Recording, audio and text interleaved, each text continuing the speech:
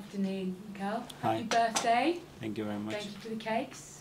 How You're did you welcome. spend it? And if you can tell us what maybe your birthday wish was? Well, I spent it with my family. I went back home to my hometown, San Sebastian, and I had all the family there with me, so it was a really weird way of celebrating it. A little wish maybe that there's a It's a secret. Premier League title It's a in the secret. next You can few imagine it, but it's a secret. I guess if you tell us, then it maybe doesn't come true. So Who knows? let's come to matters ahead of tomorrow. And we spoke to you before the international break, and you talked about William Saliba knowing more in the next little while. How is he progressing? He is progressing. Unfortunately, he has still some discomfort in his back, and we are trying to manage it in the best possible way. Unfortunately, he's not going to be fit for this game, and we are trying. He's trying to do everything he can to feel better and get him back training, but not yet. There's a few scare stories around that it might be end of season. That's I know you don't like to put a time on it, but you're hopeful of seeing him before then. Yeah, I am very hopeful, and he is as well. Back injuries are a bit tricky, how they evolve with the load that you put as well in certain areas, but he's very positive about it. Medical staff are positive about it. Let's push it every day a little bit and see how he can cope with that and how the pain develops as well. And he's obviously so willing to be back with the team. We saw Thomas Partey training yesterday, having missed that game and having had your physio alongside him. Is he okay? And the fact that you had kind of a physio with him, I guess, gives us a sense of just how important he is to you and what you want to do over the next few weeks.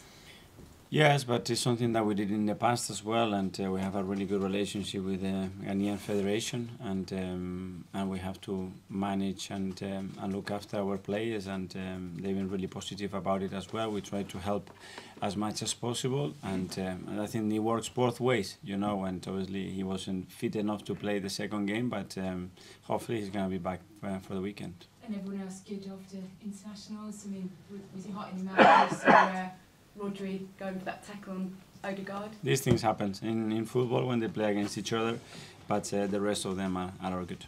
Okay, and another Manager of the Month award for you, your fourth of the season, I think it is. Lots of highlights in March, but one of the things you're most proud of is how you overcame that sort of blip a few weeks before. For sure, and we needed results, we needed performances, and we got the results in various ways. Some games we had to really react and push ourselves to the limit to get those results. In other ones, we were really dominant. Okay, we were really dominant, and we won the game with a bigger gap. So we have to continue to do that every single day to try to play better, and against Leeds it's going to be the same case. And the moment of March for you, which moment was it? The moment of March? Yeah. Bournemouth, maybe? Yeah, probably the goal of reason, that moment and that celebration, that hype that we all had in that moment. But I'm especially pleased with the consistency that the boys are showing every single day, you know, to the way they train, the way they behave, the way they are playing, to have that willingness and that hunger to keep winning and winning and winning. Earlier this week you did a piece that I looked back on this morning, and a lot of the themes through it was the unity, togetherness, enjoying what they're doing. Yeah. When you look at this group now and you think back to some of your most unified dressing rooms that you were in, which ones were there, and how far as a group did it manage to take you? Sorry, can you? The most unified dressing rooms that you've been part of, and how far that kind of group that really loved each other and bought into what you were doing, how far did it take you? I don't know, I wouldn't like to compare it, honestly. I think I'm extremely proud and happy to have and develop the group of players and staff that we have together, and it's an absolutely joy to work with them every single day. And just push every boundary, every limit, enjoy the challenge that we have ahead of us. Is the most beautiful part of the season, and we need to enjoy every second, every single day of it. And this is what we talk about every single day. I didn't want you to compare, but I just wondered which of your dressing rooms you've kind of taken inspiration from, those really tight units that you sort of sit here now when you look at what's ahead of you and think, that was amazing, that was the most unified place that I've been? I don't know. Probably it's the one that I was when I was 15 years old and I was in Barcelona, and we had 13, 14, 15-year-old boys, and then some of them they've been incredible, successful football players. But we have to look after each other in a way, and it was not only in the dressing room because we lived together as well, and we all had our own issues, but as well our own hobbies and our way of being, and that was phenomenal. That was probably the biggest learning curve that I had in my career in football, to after try to take certain bits and experiences to take on board in your professional career. Charlie. Mikel, you mentioned the winner of Bournemouth. Leeds, of course, are another team fighting against relegation. What are the challenges when you face a team fighting against relegation, but particularly at this time of the season? Well, in particular Leeds, I think they have very clear DNA, you know, how they are, how they behave, the character, that passion and energy that they play with, you know, and they've been doing it for a long, long time. And now with a new manager as well, with some new ideas, some players that they've been injured as well, which they have some issues with, they are back right now. So a very dangerous team that we discussed that openly and very clearly what we're going to expect tomorrow, and we're going to have to be really good to beat them. You mentioned Javi Gracia. I mean, what have you made of the work that he's done at the club? Really good, and I know him as a player because he used to play in my hometown really, really well, and now as a coach, and he's a really good coach, really dedicated, really thoughtful, very clear in the ideas that his team wants to play. He can vary as well, like he's done in many clubs, his way of playing and formations, very adaptable. He's coached so many teams already, you know, at his age, and that says you the quality that he has, and I think so far he's doing really well. One on Gabriel Jesus, of course, he's had the international break to get fully fit, but are you now seeing him at 100%? He's very close to that. In the last 10 days, he's really made a big step forward. You can see that he's looser, he's not thinking about it. You can see that he's already creating in training that chaos that he's capable of creating, and this unique moment. So he's in a really good place now. And one final one away from the game tomorrow. You were at the Emirates Stadium to watch Arsenal women beat Bayern Munich. Yeah. How proud are you of their achievement, but also what Arsenal are doing as a club, both the men's and women's teams? It was beautiful. It was great to just have the experience to live it there, and the crowd that we had in the game, and especially the way they played, you know, especially in the first half. It was a real joy to watch. So it's a big achievement, you know. It hasn't happened for many, many years at the club, so we have to catch them up, and this is the beauty of it, you know, that getting things inside the club that are inspiring for each other, and they can make us closer and better with intentions and the objectives that we have at the end of the season. Thank you. Hi, Mikel. Hope you're well. You were mentioning about consistency in one of your answers. Bukayo Saka has been so consistent for you this season. Played so well for England against Ukraine recently. I mean, what do you put his consistent performances this season down to? First of all, his mentality. I think there's been a shift there. How much he wants it, what he does every single day, and then obviously the maturity, the acknowledgement of what to do in every situation, that his decision making is getting better and better and better. He's deciding football matches more often, and as well because he has really good teammates both at Arsenal and at the national team, and that's a very necessary thing to have, especially when you play in attacking positions. Arsene Wenger has been inducted into the Premier League Hall of Fame this week. How deserved is that for you? No question. He had to be there, and I'm so proud of him, so proud to have been part of his career as a player, what he's done for the club, what he's done for football in general. Is someone exceptional that deserves a huge place in the football world. Do you still speak to him much, or will you look to speak to him over the coming weeks as we go into the run-in?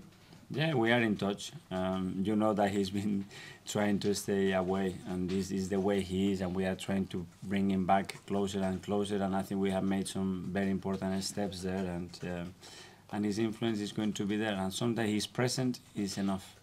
And lastly for me, just picking up on the women's team success as well, how important is that for both the men's and the women's team are both fighting for trophies this season in terms of what you're trying to do in here at Arsenal? Well, that tells you what this club is about. It's about winning and bringing the major trophies to the club. and that's the ambition that every single person that works in this organization has to have. So it's very inspiring, and especially the way they're doing it. Thank you. Best of luck. Thank you. Thank you. Mick, how has this international break been? Has it been an opportunity to pause and reflect and get ready, or is it something you could have done without because Arsenal were going really fast when it came? We had time to work. The days that we had to work, we have time to analyze and think and get away and reflect on what we are doing and how we're going to approach the final push of the season. And then as well some time to fill your heart with your loved ones and spend some time with them and get a different type of energy that is very needed. So far, it was really good. Excellent. When you prepare for Leeds and a team that are battling, and I know Arsenal generally focus on themselves, they don't worry about who they're playing. How much does that kind of intrude in your preparations, the fact that Leeds are in a desperate situation and will be fighting on every front? Yeah, they won the points as much as we won them. Hopefully we won them more than them, and we can show that on Saturday. But obviously it's a team that has its needs and that they are playing, I think, at a really good level, and they got a really good result, the last one. And we're going to have to end, like we always done, our right to win the game. On the subject of changes, at this point in the season, with no Saliba, Rob Holding coming in, how much do you have to kind of manage that alteration in the way your team's working? Do you just say to them, you're all professionals, you've got to get on with it, or do you have to sort of really kind of prepare for the fact that this team that hasn't changed much is now going to change a bit? We try to adapt the qualities with the players to get the best out of the team, as simple as that. And sometimes the character, sometimes the quality of the player. So in every phase we try to get them in the most comfortable positions that they can deliver the best for the team. Rob has huge experience already at the club in the Premier League, and I think he proved that in the right way in the last game against Palace.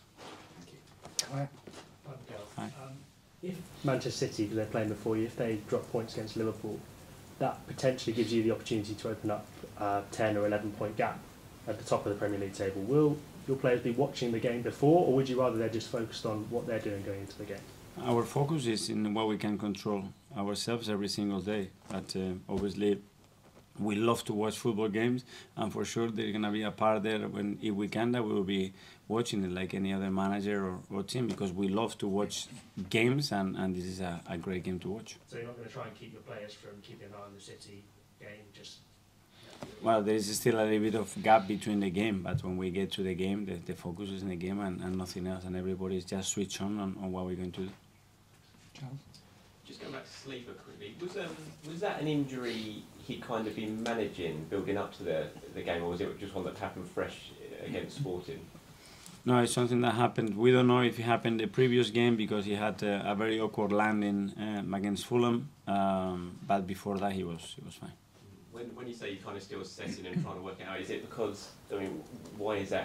How come you don't know right now the exact extent of the injury? Is it just a really difficult one to... Maybe more for the doctors that answer, but it's more specific about the area and the load that Willie puts in that area, how he can cope with that, and what kind of pain he can handle, and where are the risks as well if we make it worse, and that's what we have to be aware of.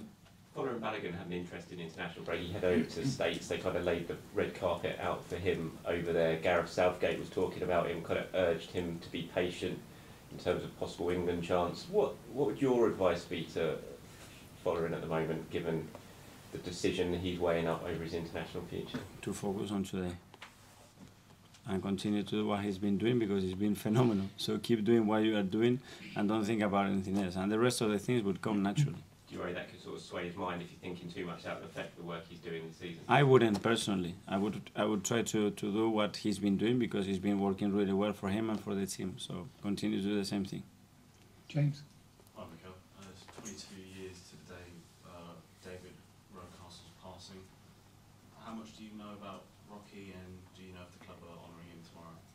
Well, I was pretty young, obviously at a certain stage, especially when he was at the club. But it's you see painting, you see picture, you have a lot of people that has come across with him. Huge character, very charismatic person, someone that he was very much loved at the club. So yeah, great that players, clubs are remembering that day and feel like it's something special. Last one. Right, Mikel, on Saliba, you mentioned it's something you might have to manage. Do you see that potentially being a thing over the rest of the season, though? He might come back, but it might be an injury you have to keep an eye on for the rest of the season now? I want to be positive and think that he's going to be able to do that. But I don't know, I don't have the answer today to answer 100% whether that's going to be the case. You mentioned Bukayo earlier on in one of your answers. With the way he's playing for you, with the way he's playing for England at the moment, are there any players in his position in better form at the moment, do you think? I don't know. We try to assess the players that we have, and he's in an exceptional form. He's full of confidence. He's physically in the right condition, and he's providing to the team exactly what he needs. So he needs to continue to do that. Is it surprised the consistency he has given his age? Because there are a lot of young players that we see fluctuate at his age, but the consistent level must be surprising even to you. Yeah, but I think that's getting better and better, and there are a lot of things that he's doing to try to maintain that consistently. His habits every single day, what he does, how he talks to himself, you know, how he allows people to give him advice in the right moment, how he pushes himself, the people he's got around him. They are all very, very important factors for someone to be that consistent every day.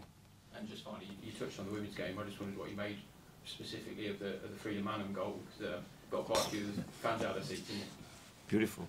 It was the moment the ball left her feet, we knew that it was coming in, so it's just a beautiful finish. Last one, Nick. Scottish accent, so I hope you're still used to it. But just staying on the Saka for a moment, you know, he's playing so much football just now at the top of his game.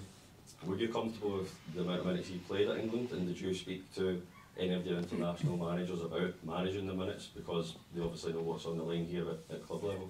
Well, the players that are fit have to be ready to play at an international level. They had 2 important games.